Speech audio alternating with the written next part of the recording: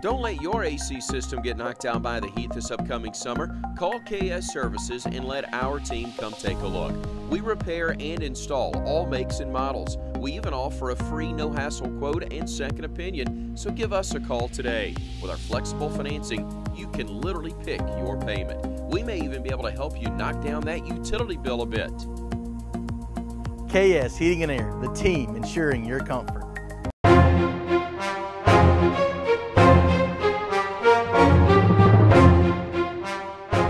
This is your Weather Extreme video for Saturday, July the 14th. I'm meteorologist Brian Peters. Thanks so much for tuning in. Quick look there at a satellite image, and we do have some clouds over the southeastern U.S. and Alabama. Sort of spotty clouds this morning, and we do have some showers still occurring. The surface map this morning features a front draped across the central U.S. with a large high-pressure system still off to our northeast. In the 500 millibar flow, we see a large ridge stretching all the way from the central Rockies all the way across the southeastern U.S.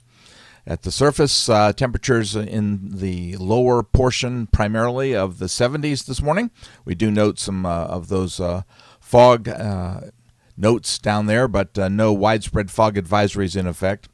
Radar showing a few showers across the southeastern U.S., across parts of west central and northwest Alabama, as well as southwest Georgia.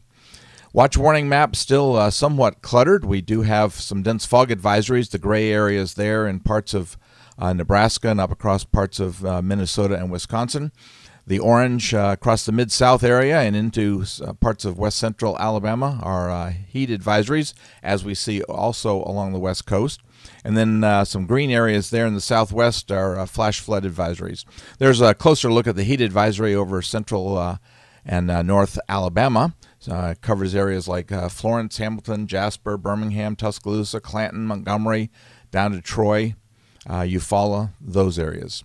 QPF-wise, we're looking at rainfall on the order of the next 5 days through Thursday morning of about 2 inches. And while everybody won't get that because of the nature of showers, I think 2 inches looks like a pretty good value. The SPC guys have a slight risk over the extreme northern part of North Dakota, with a couple of marginal risk areas outlined over parts of New York and Pennsylvania, as well as Illinois and Missouri. For day one. For day two, we have marginal risks over parts of New England and southern New York, as well as over parts of Colorado and Nebraska. And then for day three, the eastern Great Lakes area has a marginal risk, as does parts of Wyoming. And the tropics, wow, the tropics have become much quieter. There's the ghost of Beryl as it moves across the open Atlantic northwest of Bermuda, and expected to dissipate as it moves over colder water. All right, the 06Z GFS model run this morning, and there's our surface map for today, and we expect to see showers likely to be fairly numerous. One of the reasons for that is precipitable water values remain rather high. You can see the orange values 2 inches and over. The upper pattern on Sunday keeps that basically ridge stretching all the way from the southern Rockies all the way across the southeastern U.S. So no change in the humidity, the humid air mass. So we stay basically in the chances for showers. We do note that on Monday, the GFS is pulling the ridge back to the west a little bit. So a slight drop in height values over the southeastern U.S., but even on Monday it looks like showers are likely to be fairly numerous. As you can see, precipitable water values there are very high.